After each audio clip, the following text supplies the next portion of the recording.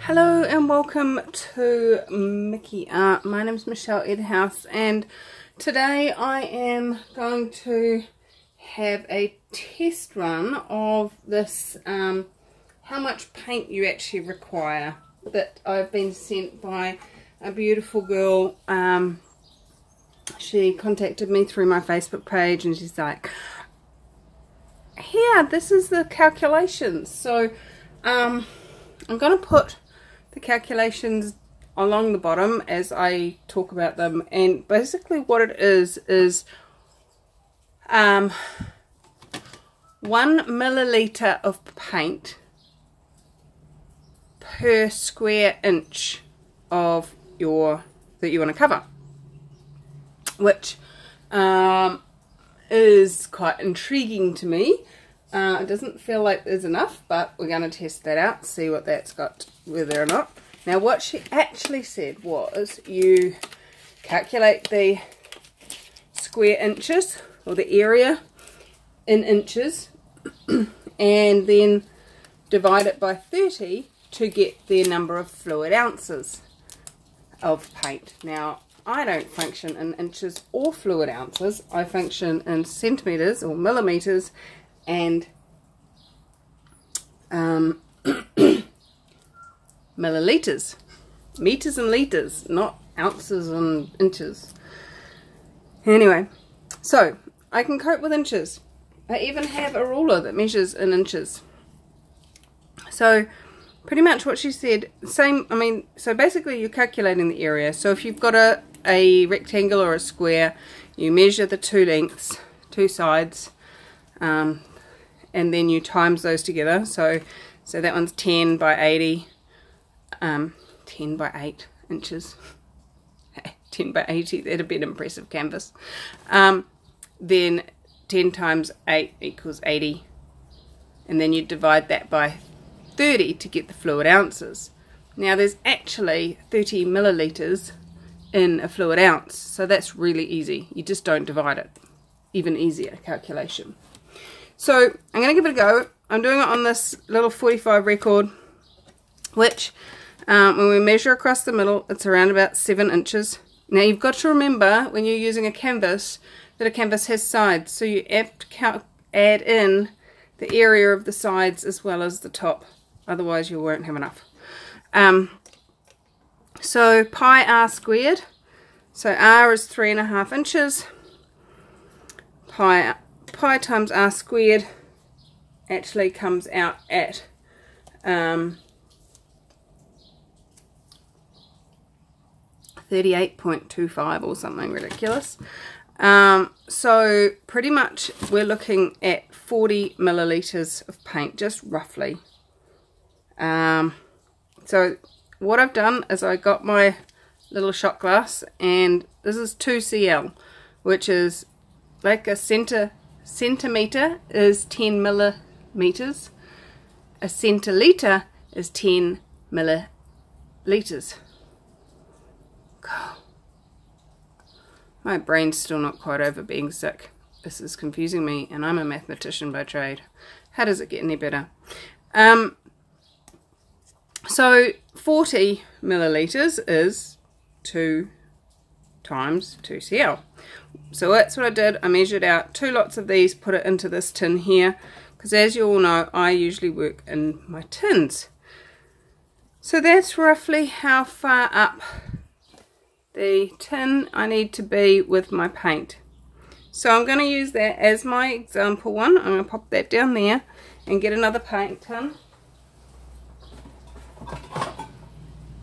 And this is going to be the tin that I do my flip cup with. So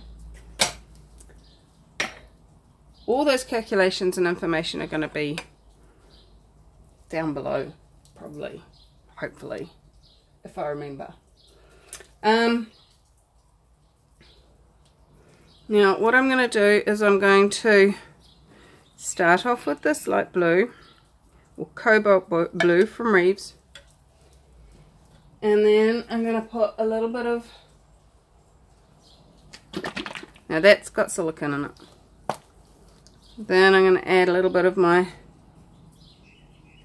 Reeves white, And then I'm going to use up some of these metallics that I've still got sitting around. Ooh, that needs stirring. So these have all had silicone put in them at some stage in their life on the planet.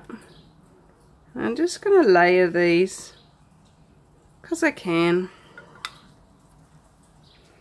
So we've got Peacock Pearl, and then we've got our Berry, which is bloop gloop thick.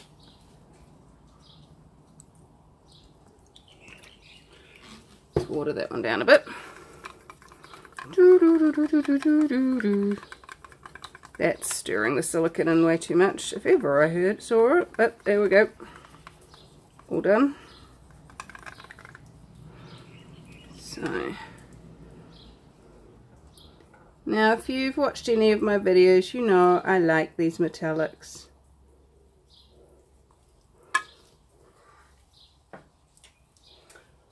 And I've got a really small amount of the purple pearl left. Really small amount.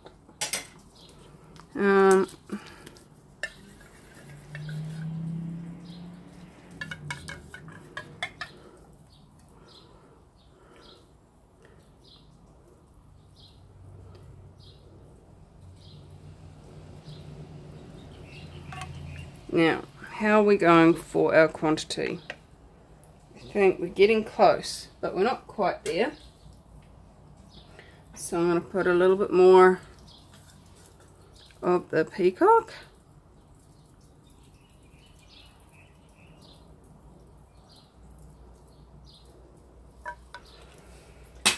And some more of the purple, because there's not enough more purple for anything else.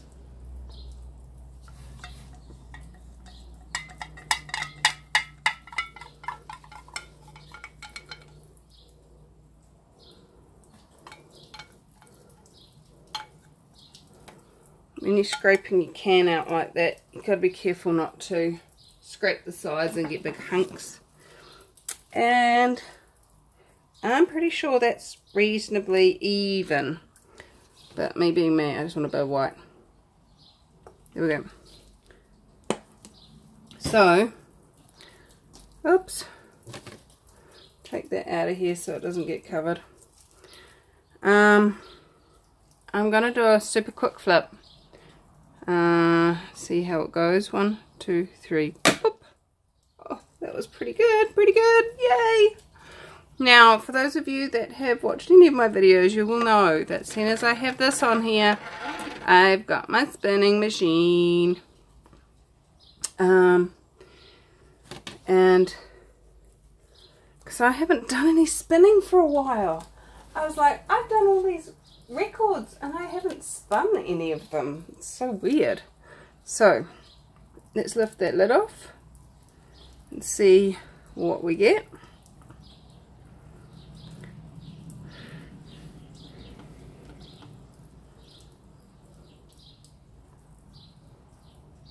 And looking at the quantity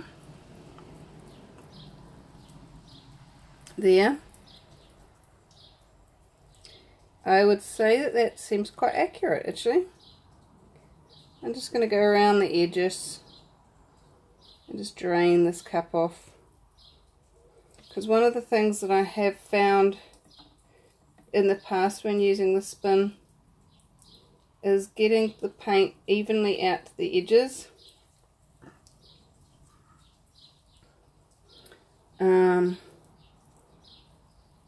Is one of the difficult parts. So just while that paint is sitting there doing its thing, I'm just going to tap this out. And then we'll hit the go button. Are we ready? Let's see what gets created. And I don't think we're going to need to spin it much, to be honest, with this much paint on here. It's really cool. I'm actually Just spin it on a low level. Nah, crank it up. There she goes. Covered. How's it getting any easier than that? Wow. Holy Toledo. I'm loving it. That is pretty.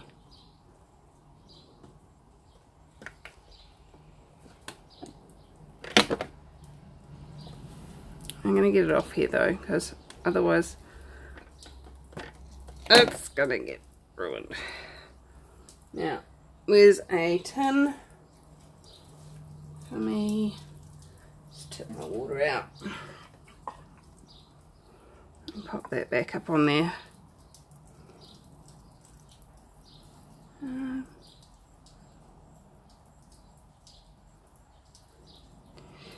Well, we've definitely got enough paint, that's for sure.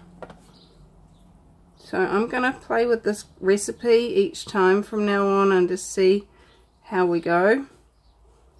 But I'm liking it so far.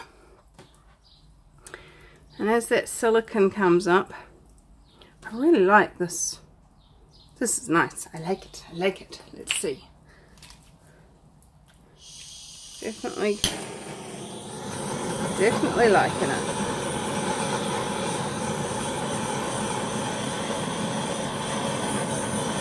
Woohoo! There goes the silicone. Can you see it? Oh my crikey goodness. Hello. Hello cells.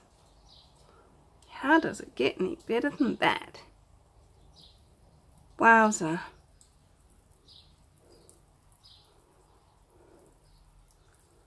Oh, that's so pretty.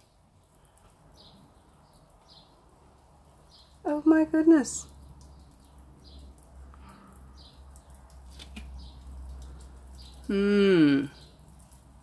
Yes, I like it. I like it, I like it.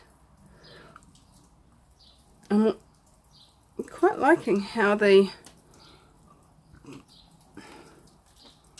purple is bleeding into the white.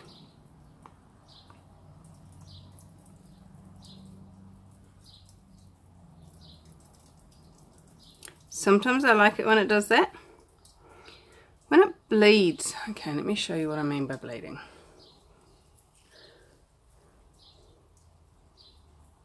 Okay, so you see how it's kind of powdery down here, where the purple hits the white. I like it like that. It's when it goes crusty and crunchy and like, I don't know, cornflakes in a bowl.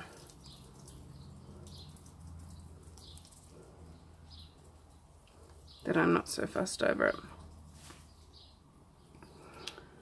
Well, it's up here. I may as well show you how much beauty there is in this one. Look at those cells. Aren't they pretty?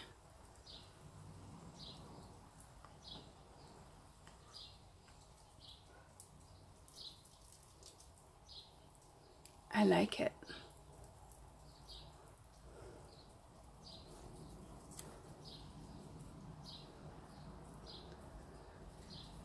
Now, it's not actually that obvious, but down in here there is a huge number of cells within the purple. And because they're metallics, it's probably going to stay looking like that, which is super cool.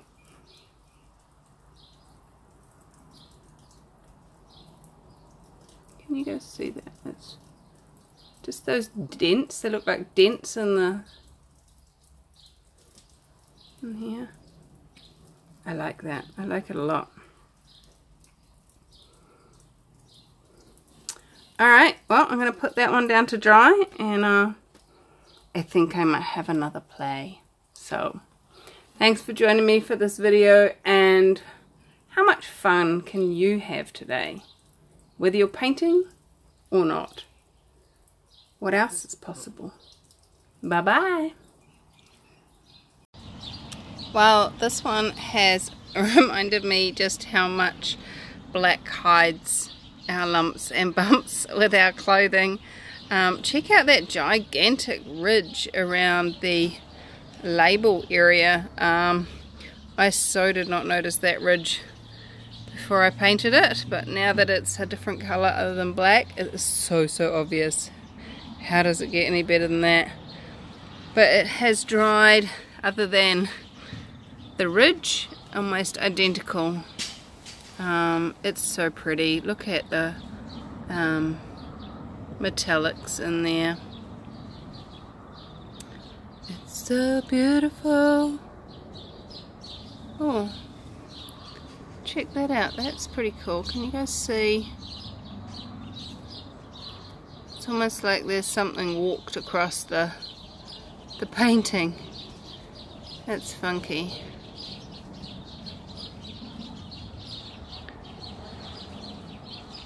Reminds me a bit of a purple snake skin. How does it get any better? Alright, well, there you go. I love it. Very grateful. That looks very cool. I adore it. How does it get any better than that? So thanks for joining me here at Mickey Art, and what else is possible next? Yay!